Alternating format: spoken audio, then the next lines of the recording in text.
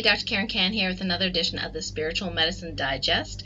I'm gonna try to make it quick today. Why? Because I just spent the last 10 minutes fiddling around with my little desk thingy here, trying to get the screen at the right level. And anyway, so one of the most important things that have come up this past week and is continuing is we are in the second phase of the Ascension cycle, meaning that we've just completed the first phase, which was all about expansion, right? So expansion, we check our boundaries, see, turn down our sensitivities.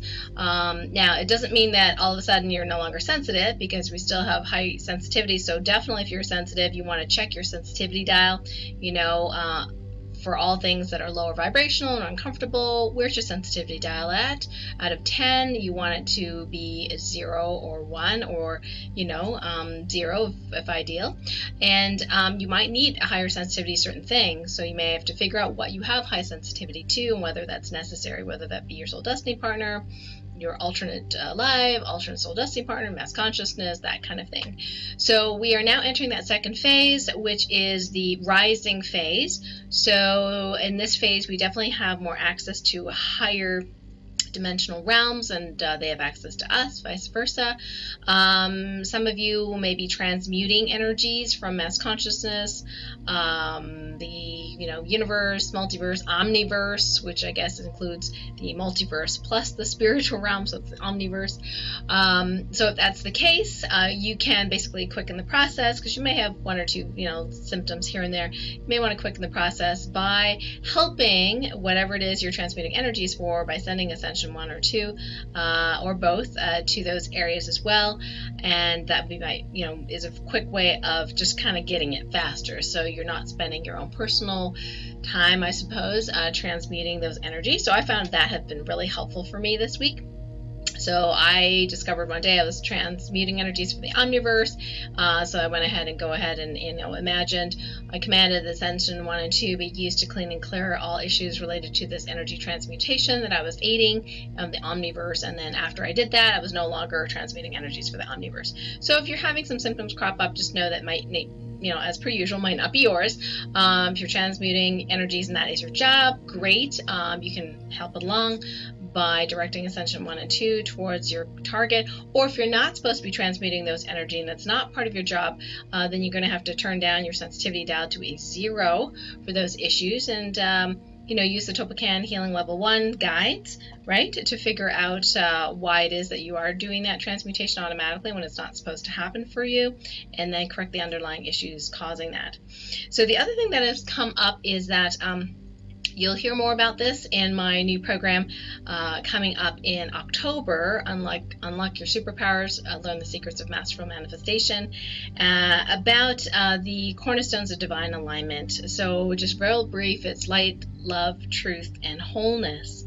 So you can actually check your own scores, assuming your divine muscle testing is accurate. So you can check your own scores in this timeline and alternate timelines, and send healing to all that is preventing it to be 100%. And there's lots of different morphic fields we've added to all of my MP3s to help out with that as well, because sometimes it's like when you're transmuting energies from mass consciousness, maybe your light score go down, and then we're like, oh, we don't want that to happen, so what can we do to prevent that? Or if you're proxying for someone and your soul destiny partner, then your love score goes down, So these are kinds of things we want to avoid if possible.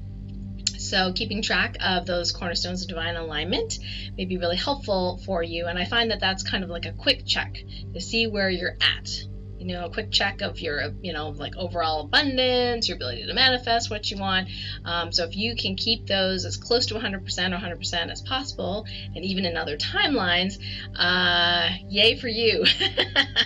That would be awesome. So so sometimes your sensitivity and mass consciousness may affect those things. For example, that's what's happening this week. And one of the big things is your subconscious mind is seemingly during this phase may be sensitive to what's going on in mass consciousness. So with the expansion, the rising, make sure you get grounded. This is very important in this phase.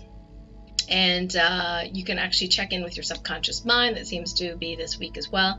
How happy and light is your subconscious mind? So you can check the light score of your subconscious mind. How aligned is it with the divine? If it's not 100% aligned, go ahead and send healing, Ascension 1 and 2, to get that 100%. And if you're not getting 100%, then you can always use your Topocan healing guides. Remember the guides, right?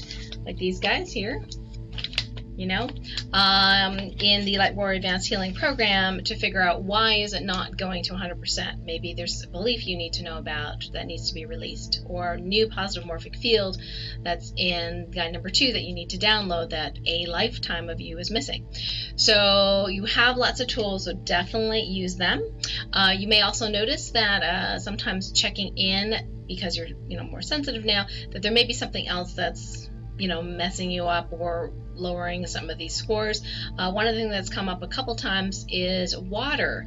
So aquifers that are underneath the surface of the earth, anything close to your property, for example, may affect you, and you may feel or sense things. So you could check to see if any water around you is part of the environment that might need to change. If that's the case, that's very simple. You just locate where that water is, that body of water that you're sensing or that is affecting you, and go ahead and just send Ascension 1 or 2 or both to that to clean and clear it. Check the light score before and after, and you're good to go. Yay! All right, so I'm really looking forward to working with you. We do have a free mini healing coming up on Monday, I believe. I think that's what Jennifer had scheduled for us. So on the radio show, 3 p.m. on Monday, we'll be doing free mini healings, and we're going to go over, how do you connect to Source and how do you get your own answers from Source. And we'll be using Topocan healing guides live on the show to help people with their free mini healings. So please get on my mailing list at KarenCan.com to get that exact link where you can connect, phone numbers, etc., all in the email. And if you're not subscribed to my YouTube channel and would like to get up to speed on everything that's going on in the spiritual world, you can go ahead and hit the subscribe button on YouTube as well. Until next time, lots of love. Bye for now.